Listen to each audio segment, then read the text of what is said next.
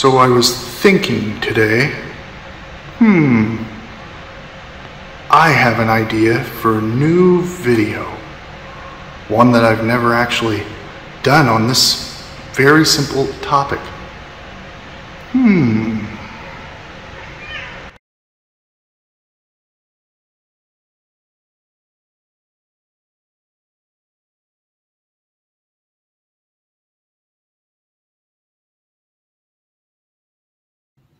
Welcome, this is Michael W. Ford. I decided, as you can see by the statue at the beginning, that there was a certain type of video that I have actually never done. And, you know, when I have this thought in my head, I think, well, I must have done it years ago, but I haven't. So I'm going to. And it's really a simple video, and it is, which of my books do you begin with? What is the focus of them? In kind of a type of number, like what do I start with, then where do I go? So that's what we're going to focus on today. And I'm going to really give you a basic, simplistic outline and give you some key points to many of my titles. Not all of my titles will be in this. And I'm really focusing on, first, Luciferian philosophy, magical practice, and then expanding into the different kind of emerging and ever fluid traditions within the adversarial current. So, many years ago, going back to the 90s, my magical initiation was kind of on this, I had been through many different groups, initiatory groups and schools of thought, left-hand path, but at a point I was determined, I found a resonance in Aleister Crowley's Magic, Book 4, or Magic in Theory and Practice, and I began practicing basic rituals like the ritual of the Holy Guardian Angel, Liber Semic, and recording actually on an 8-track cassette or reel-to-reel, recording Crowley's Book of the Law line by line in 8 layers with ritual music that I was making behind, which was issued in the late 90s under the name of Psychonaut, before Psychonaut 75. This was done during my first intensely devotional Liber Semic working, or to attain the Holy Guardian Angel, or what was to become my daemon.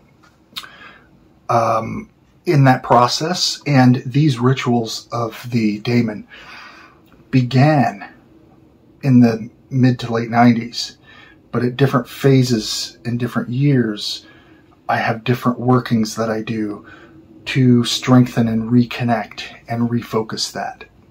And it's usually entailed upon an abyss-crossing experience. And what I mean by that is where you understand and burn away all the illusions that the ego builds upon it and really cuts down to the core traits. So in my early practice, going into the 2000s, the early Luciferian witchcraft magical coven and the works that would become that book, I was happily surprised. And the vessel of the priesthood of Lucifer, as a Luciferian, my task was to define what makes a Luciferian. Is this just another name for a Satanist? What are the differences? So part of my initiation, because I was very bad with articulating it to people who didn't have an understanding of magic, was to gain the insight and the skill set to do that. And over a period of time, I did, and I really focused and articulated the key traits of what Luciferianism is. Now, Many of my early books are journeys, are records of what I was doing at the time. So I had very little, especially the first two books, Book of the Witch Moon and Luciferian Witchcraft, which was originally a series of small chapbooks based on our Luciferian practices in Houston and Coven Malefica. These were only meant for really a handful of people. I didn't expect it to really take fire and explode the way it did and expand. And I was humbled by that. And in the beginning, there was a lot of strife and enemies from all sides. And I am a very determined person and can be ruthless if I have to be, but loyal and kind and protective of friends and allies. But in fighting that through, I recognized a type of mirror effect that as I isolated the traits of Luciferianism, what does it mean to be a Luciferian? Devoid of mysticism, but the core traits, I found that I was mirroring that in my struggles. So it was this double affirmation and this kind of ascension or apotheosis. So today I have the luxury and the ease of presenting my works not as from the early days where each book is a journey upon my initiation in one phase, but now I have a body of work that relates to here's where you start and here's where you can go. So let's start with that. The book Apotheosis originally was Wisdom in Vias Foris, contributions by my highly brilliant wife, Hope Marie, who really assisted in the pragmatic articulation of Luciferianism. There was also contributions from someone else and that was removed. An upgraded work, Apotheosis, was published, which we will have a new edition at some point in the next year or so. Now, Apotheosis is all about the step-by-step beginnings of recognizing, do you have the traits of a Luciferian? Do you identify with this? Is it something that you don't seem to fit with? Or is it something that you can grow with? You might not have every single one, but a majority. And in this sense, Apotheosis starts in the very beginning of what are the 11 points of power? What are the traits of a Luciferian? You have these, you don't have them, or you have a few, you can expand upon that. Everyone is unique as a vessel of the Luciferian current.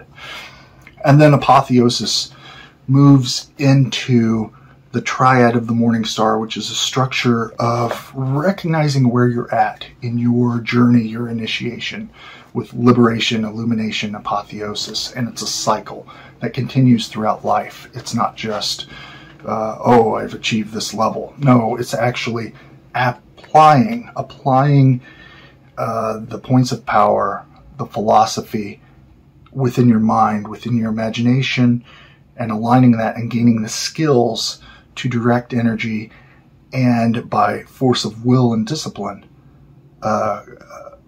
transform yourself into, based on the symbol of the fallen angel of Satan, of Lucifer, of the Watchers, whatever it is you identify with as an archetype or symbol or spirit, Lilith, Hecate. All of these are within the pandemonium of the adversarial path, whether they're light or dark or both, and most of them are balanced that way. So Apotheosis goes through the basic practices of meditation, of structure, of what ritual means, of tools, etc. So if you're coming from any other avenue in occultism, whether it's Satanism or something else, Apotheosis is where you start, because if you don't have the philosophy and apply it consistently, and observe the gradual transformation, then if you just practice or perform rituals without the foundations, you're going to not have a productive or beneficial time. It could be dangerous, it could be uneventful. But if you apply apotheosis, that's the foundation. The next work, which goes with apotheosis, is a work called Aromatic Yoga. Aromatic Yoga is a key or structured meditation practice working through the chakras in relation to the demonic ancient Persian archdevas or devas of Ahriman, but also techniques of raising Shakti Kundalini, the infernal union of Samael and Lilith. Really an excellent book, if I say so myself, for the simplicity of practice. Next, we have the Bible of the Adversary, and this was originally in 2007. It was being prepared before that, but 2007, and then we had the 10th anniversary edition in 2017. There will be a new edition in a few years. This is really the lore of the adversary and the encompassing more satanic gnosis of the left-hand path. It's not for the faint of heart or those who shy away from embracing darkness and discovering the light is not outside you but within you as a torch. Bible of the Adversary is essential once you have the idea and basic flow of apotheosis. And in the adversarial path, Lilith, Samael, Ahriman, Oz, the demonic masculine and feminine are equal and balanced in that way. And those symbols and deeper meanings are presented in Bible of the Adversary and those works on that type of alchemy with the Triad of the Morning Star. An older work which is still meaningful, beginning Luciferian Magic. It goes into some very foundational things from around 2007 or 2008 to really structure ritual practice and various types that are presented there. I will go to next a work which is Fallen Angels. This is dedicated through the majority of the grimoire of the Book of Enoch of the Watchers in chapter 69 of the Enoch, going through the methodology and the tradition of Luciferian witchcraft, which is derived from old lore based around the fallen angels or watchers who illuminated humanity. That's what this grimoire is, and I carefully really studied the etymology, the origins of the names of the watchers that are presented in the Book of Enoch, what they mean, their attributes, their associations, their traits, and reconstructing sigils based on those traits and the spellings, the ancient Coptic and Greek and Ethiopian spellings of the fallen angels, the watchers. And also it goes into other foundational of black witchcraft or satanic witchcraft, exploring the medieval gnosis of the concept of the devil. But underneath the symbol of the satanic or the demonic, the devil, there is a deeper, more ancient, balanced, creative and destructive gnosis. So Fallen Angels is good after that process. This work, Goetia of Shadows, is kind of a journal and a workbook of my and this is some years back, over 10 years I think now, of that period from Goetic invocations and rituals from a Luciferian perspective. So the beginnings of Goetia of Shadows really goes into the Hellenistic Greco-Roman Gnostic, Hermetic, Neoplatonic lore that is found in Luciferianism, and the importance of the daemon of reestablishing Azazel instead of the Judeo-Christian or Hebrew names of Yahweh, but rather names of the adversary, of calling spirits and such. So if you're interested in Goetia and Luciferianism, that's a good work. I will go into now Darauga. For those interested in Persian, what's Yatukdino, which means witchcraft. It's primal sorcery, or commonly called Devayasna, which in Avestan translates to demon worshipper or Deva worshipper. It's not worship in the sense that most would think. It's actually from a Luciferian perspective. So the powers of Ahriman, the adversary, Az or Je, which is the demonic feminine, and the archdevas are explored from history, from their Vedic origins as the Vedic Asuras, as gods of war and conquering, balanced deities, violent but balanced, to then the Zoroastrian demonization or next phase of the Devas, where they are satanic powers. So there's a balance in that. Essential for those interested in that avenue of primal sorcery.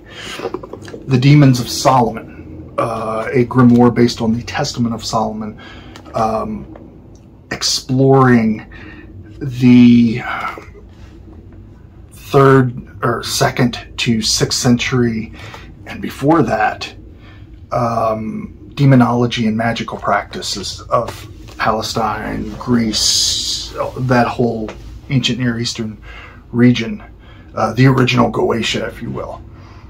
An excellent work for those seeking to understand the ancient world demonology and also how it can be approached in a modern sense.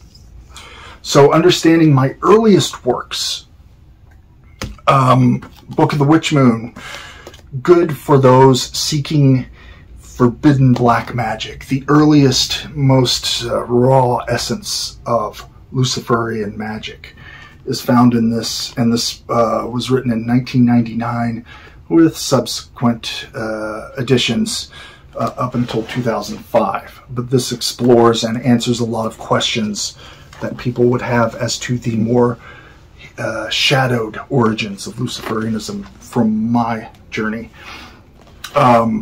Luciferian Witchcraft, which outlines my earliest forging of the modern Luciferian witchcraft tradition as we were practicing it in Houston. And it's a record of that time and the journey that I was going through, more than a complete study, an academic avenue like the other works. My most intensive, detailed, deep study is Dragon of the Two Flames. It's based on the demonic magic of the gods of Canaan, but also Syrio-Egyptian, northern Mesopotamian, Palestinian, Hebrew, and it goes into the Canaanite gods of Baal, Leviathan, El, Chemosh, Beelzebub, Astarte, Ashtaroth, Mot, the god of death, Horanu, Resheph, the plague god, who's also Apollo. The earliest practices and how the Canaanites practiced, how they offered incense, their methodology of practice, and how we can do it in a modern sense. I also have the Ugaritic alphabet and the Moabite and some Phoenician language or translation scripts that you can use in your magical workings if you're so inclined. Sabeti, Mesopotamian magic and demonology. Basically understanding Babylonian magic, sorcery, demonology from a Luciferian perspective, based on academic structures, focused and then elevated within a Luciferian lens. Lilith, the origins. Lamashtu, Pazuzu, Marduk, Tiamat, the powers of chaos, the Yudoghul, or the Sabeti, the 7 demonic gods. All of this is in that for those interested in ancient Assyrian, and a very intensive working.